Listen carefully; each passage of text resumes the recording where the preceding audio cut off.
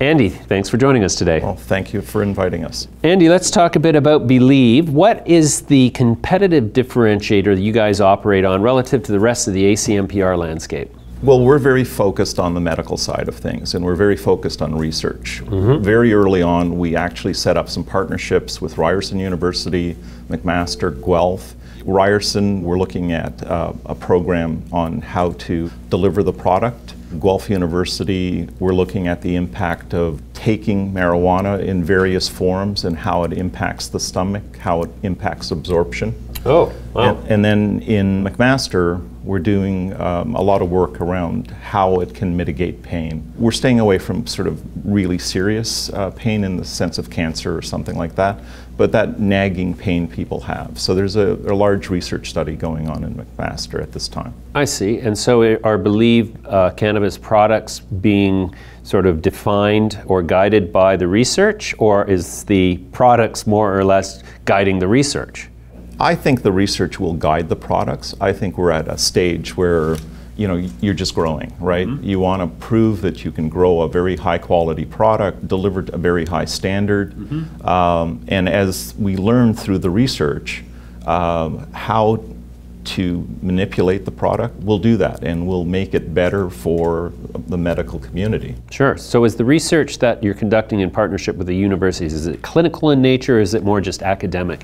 It's mostly, I'd say, academic. Okay. I think the Guelph research starts to push towards the clinical because of the fact that we're trying to understand the absorption into the stomach and the impact on the individuals. I see. Is the genetics that you're growing at your facility sort of determined by the fact that you're targeting these specific indications in human ailments? Yes, certainly to an extent it is. Okay. You know, again, I think in the very early days, you really try to grow a good crop, try a few different things. So right now we've got 2 strains growing, and we'll add a third within a month or so. Sure. And then we'll start modifying those. Right. What is the size of your production footprint right now? How many patients do you have? How much cannabis do you produce? So let's maybe step back for a moment. So in May, we received our growing license. Right. So we've completed 2 cycles of growth. We've submitted for testing and everything, and we are putting our sales application into Health Canada at this point. Oh, so it's brand new still. Yeah, so it's brand new. We've got product in the inventory, but we can't sell it at this point in time. Right. So we're in the process of developing how we're going to do client acquisition. Obviously, there's a lot of people out there that are kind of the accumulators, or, and we'll work with those. We're looking at some other ways to also get product to patient. We have a very good individual on our advisory board, Dana Goodlow, who works with the retired police officers and military, who we think is a key segment going forward. Great. You recently closed a $5 million financing, which you know, by the standards of the cannabis business now is modest in scope, but obviously if you've just received your license, you're not going to be able to deploy huge quantities of capital efficiently right now. What are you planning to do with the money you've just raised, and what are your sort of what's your expansion arc look like going out 12, 18 months? So we've actually completed a second $5 million financing. Initially, the financing with Cannabis Wheaton was really intended to fund an expansion, on-site expansion. So we have about a 15,000 square foot building, and we are going to expand and build an 80,000 square foot greenhouse on the site. Okay. So we're able to we have enough land to build that size of greenhouse. We'll have about 50,000 to 60,000 square feet of growing. So from a cost point of view, that's probably in the $8 to $10 million range. So the initial financing for $5 million was to really kind of kickstart that.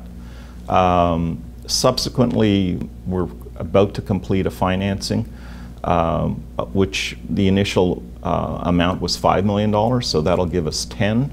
But I can tell you that it's nicely oversubscribed. We have enough funds now to build the greenhouse, operate it, and have enough working capital for 18 months at least. And that's assuming we don't sell a single dime of product. So where is your growing operation exactly? So we're in Flamborough, which is part of Hamilton. Okay. And so is the plan to develop a customer base focused in Ontario and focused on medical, or are you making preparations for the advent of the recreational legislation July 1st, 2018 as well?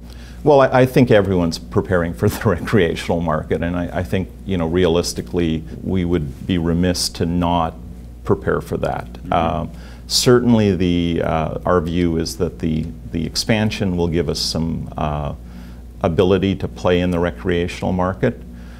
Our focus will be on medical, though. We're not going to go away from really what we believe in and what we started. The founders were very focused on medical.